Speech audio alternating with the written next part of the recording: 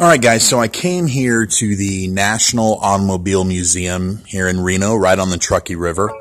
And this is the automobile collection of William Harrah of the Harrah's Casino fame and fortune. He died in 1978, and the estate stepped in order to save the collection and built this beautiful museum. It is fantastic. Very nice people working here. So I thought I'd kind of just walk around and let you see some of the vehicles, because some of the stuff I didn't even know even existed. Like this vehicle here, 1913 Stanley Steam Wagon. I'm wondering if that's where Stanley Steamer got their name.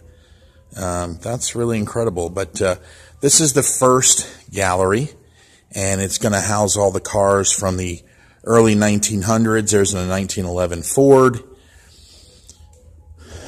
1913 Stoltz.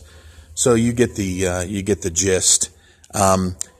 There's two cars over here that I thought were really interesting, and I didn't know that this, because I've taken a tour of the Thomas Edison Museum. And of course, him and Henry Ford were good friends.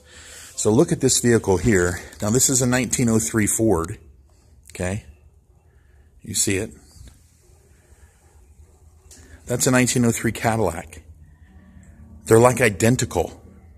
And supposedly, Cadillac, which was formed with a guy named Henry Leland, was partners with Henry Ford in the beginning.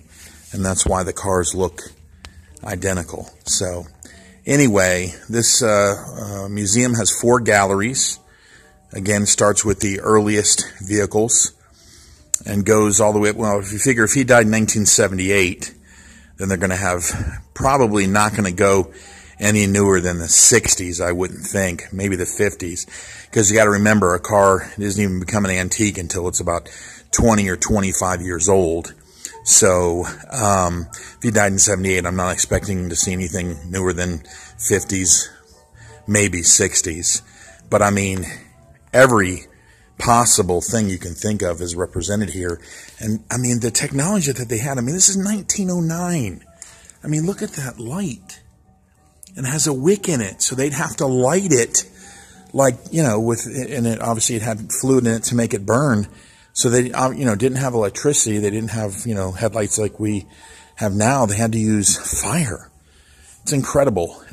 So well worth coming to the museum and checking it out. If you have AAA, the admission was $9.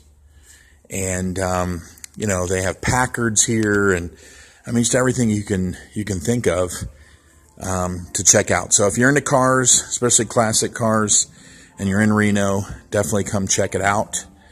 And anyway, Hanson on the road, signing off.